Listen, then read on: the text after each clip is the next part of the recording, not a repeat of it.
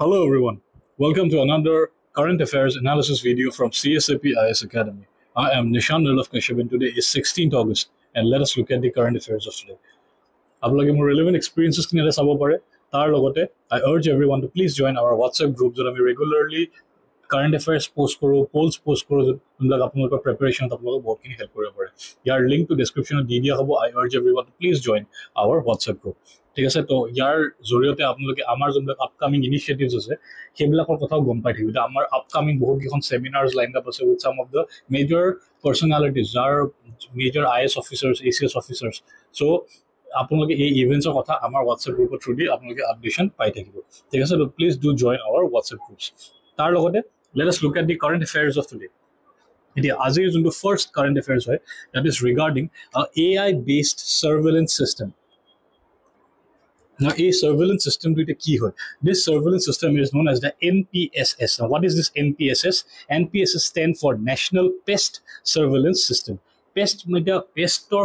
pest control to the bahut dangor issue hoy to amar farmers bilake face koribo laga hoy thik ase to eta amar eta proper surveillance system or bahut dorkar asil jate ami ei pest bilakor upor junbilake amar kheti khini borbad kori die etu bhalke surveillance eta rakhibo paro thik ase to eta AI powered jana surveillance system bonaise center e so that ami ei pest bilakor upor monitor koribo paro yar benefit to ki hoy ba yar key point eta ki hoy ki etu mobile phone di control koribo para jabo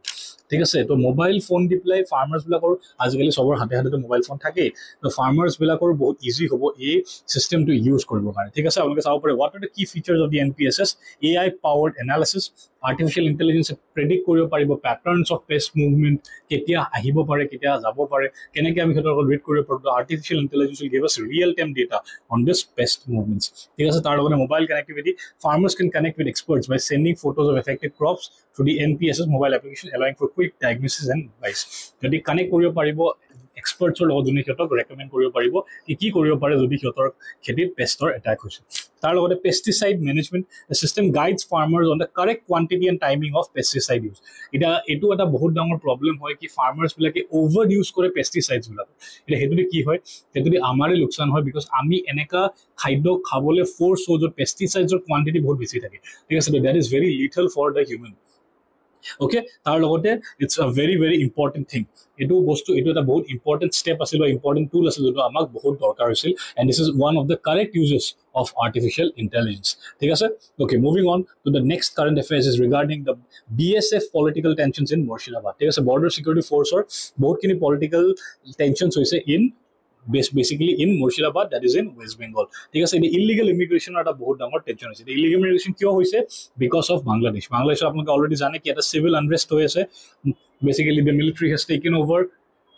তো এইটোৰ ওপৰত আমি already এটা in depth video বনাই থৈছো বাংলাদেশ ইস্যুটোৰ ওপৰত what is the issue military কিয় tech over কৰিছে what are the external geopolitics involved in this তো ইয়াৰ ওপৰত এটা অলৰেডি ভিডিও বনাই থোৱা হৈছে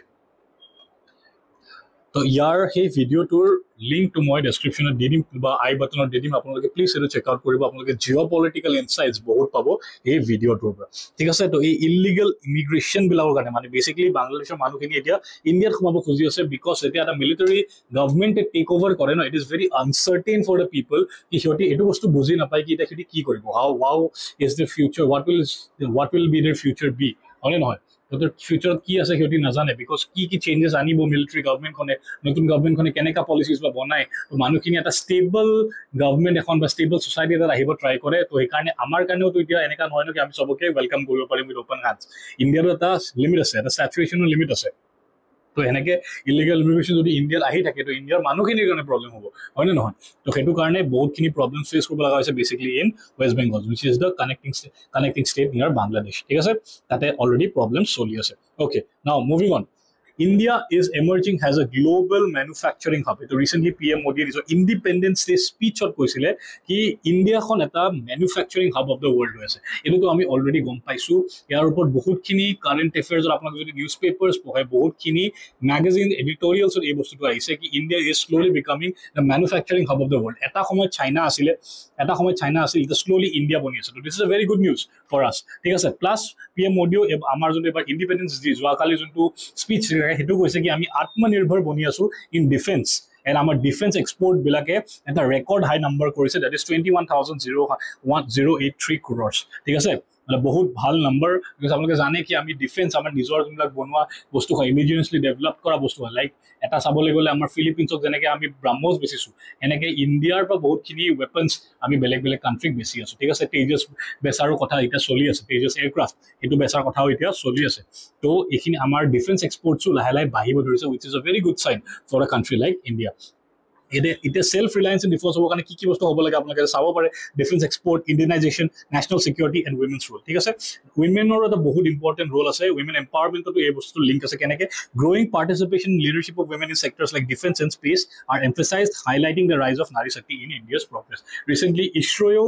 উইমেন এম্পাৱাৰমেণ্টৰ লগত ৰিলেটেড বহুতখিনি ষ্টেপছ লৈছে, হয়নে নহয়, এটা ছেটেলাইট কমপ্লিটলি বনাইছিলে বাই উইমেন, ঠিক আছে, তো দিছ ইজ ভেৰি ইম্পৰ্টেণ্ট, এইবিলাক ক্ষেত্ৰত ইণ্ডিয়াই বহুতখিনি লেভেলছত এক্সেল কৰিছে, very, very good news for us. Okay, moving on to the next current affairs. This is regarding S. Jaishankar's visit to Kuwait and related diplomatic activities. Now, S. Jaishankar is soon to visit the Kuwait, ঠিক আছে, in an official visit following the conclusion of the third Voice of Global South Summit. The Global South or Global North or আপোনালোকে জানে চাগে এটা line আছে যোনক আমি branded line বুলি কওঁ, ব্ৰেণ্ডেড লাইনৰ যোনটো ওপৰত আছে যোনক আমি গ্লোবেল নৰ্থ বুলি কওঁ, which is the developed countries in the world, and Global South which are the underdeveloped or the developing countries of the world, ঠিক আছে, the third Voice of Global Summit যেতিয়া খতম হ'ব তে আমাৰ S. Jaishankar is set to visit Kuwait, ঠিক আছে, এতিয়া কুৱেইট এটা বহুত ইম্পৰ্টেণ্ট কাণ্ট্ৰি হয় ইণ্ডিয়াৰ কাৰণে, অলৰেডি আপোনালোকে জানে কি মিডল ইষ্টত এটা আনৰেষ্ট চলি আছে due to the Israel and Iran টেনশ্যনছ, not only Israel and Iran, এতিয়া বহুতখিনি মেজৰ বেলেগ বেলেগ পাৱাৰ্ছ ইনভল্ভ আছে, USA is involve, Russia is involve, China is involve, তো এইটো টপিকৰ ওপৰত যদি আপোনালোকক এটা ইন ডেপথ ভিডিঅ' লাগে, U can please tell me in the comments বিল', মই তাৰ ওপৰত এটা জিঅ' পলিটিকেল এনালাইচিছ ভিডিঅ' বনাবৰ কাৰণে ট্ৰাই কৰিম, what is happening in the Middle East, but decoding the geopolitics of Middle East, ঠিক আছে, তো এতিয়া জয়শংকৰ যেতিয়া কুৱেইটত যাব এটা বহুত তাৰ ষ্ট্ৰেটেজিক ইম্পৰ্টেঞ্চ আছে, কি ষ্ট্ৰেটেজিক এংগেজমেণ্ট আছে, কুৱেইট এটা বহুত ইম্পৰ্টেণ্ট কাণ্ট্ৰি হয় ইন টাৰ্মছ অফ এনাৰ্জি, ঠিক আছে, ইন টাৰ্মছ অফ এনাৰ্জি, তাৰ লগতে in terms of providing employment, Kuwait এখন বহুতখিনি ইণ্ডিয়ান মানুহ, ইণ্ডিয়ান ডায়েস্পৰা এতিয়া কুৱেইটত আছে, ঠিক আছে, তো এটা কুৱেইটক আৰু regarding India is termed as the leader of the global south, so India will play a major role in this summit, so Jaishankar's visit will be very important in when he visits Kuwait this time. Okay, moving on with the next current affairs, that is India has increased its tally of Ramsar sites to 85, ঠিক আছে, India recently Ramsar sites number to বাঢ়ি গৈছে, and it has gone to 85, ঠিক আছে, তিনটা more Ramsar sites include কৰা হৈছে, কোন তিনটা হয়, the Nazarayan Bird Sanctuary in Tamil Nadu, Khazhu Valley Bird Sanctuary in Tamil Nadu, and the Tawa Reservoir in Madhya Pradesh, ঠিক আছে, এই তিনটা ৰিচেণ্টলি ৰামছাৰ চাইট এড কৰা হৈছে, তো টোটেল এতিয়া আমাৰ 85টা ৰামছাৰ চাইটছ আছে টোটেল ইণ্ডিয়াত, ঠিক আছে, let us look at sum prelims facts পটককে। India and Israel set to launch a new water technology center at IIT Madras. It is Israel already India at a Lakshadweepor at a water treatment project arambo korise, tar logote notunta project arambo koribo in IIT Madras. Tar logote the oldest calendar of the world found in Turkey, that is the news news আপোনালোকে জানিব লাগে ক'ত পোৱা হৈছে, কেনেকৈ পোৱা হৈছে, tar logote Corbett Tiger Reserve is in the news, ঠিক আছে, বেসিক্যালি অফ অ্যাওয়ারনেস ক্যাম্পেইন তো লার্ন করা গৈছিল during the world elephant day, ঠিক আছে, কর্বেট টাইগার ৰিজাৰ্ভৰ কথাও বহুত নিউজত থাকে, and the Jio Percy scheme is also in the news, ministry of minority affairs recently launch হৈছে জিও পাৰ্চি স্কিম, স্কিমটো তিনটা কম্পনেণ্ট আছে, medical assistance, advocacy and health of the community, basically মাইনৰিটিজৰ কাৰণে এইটো লঞ্চ কৰা হৈছে, অফ দ্য পাৰ্চি কমিউনিটিৰ কাৰণে এইটো লঞ্চ কৰা হৈছে, ঠিক আছে, তো আজিৰ যোনটো আনচাৰ ৰাইটিং কুৱেশ্যন সেইটো মই ইয়াতে দি দিছোঁ, আপোনালোকে আনচাৰ ৰাইটিং প্ৰেক্টিছ কৰিব পাৰে, তাৰ লগতে আজিৰ যোনটো প্ৰিলিমছ কুৱেশ্যন সেইটো আজি তুংগাভদ্ৰ ডেমৰ ওপৰত ইয়াতে দিছোঁ, what is another name for তুংগাভদ্ৰ dam, আপোনালোকে আনচাৰটো কমেণ্টছত দিব পাৰে, যাৰ আনচাৰটো কাৰেক্ট মই এইটো লাইক কৰি দিম, ঠিক আছে, দিছ was it from today, thank U everyone.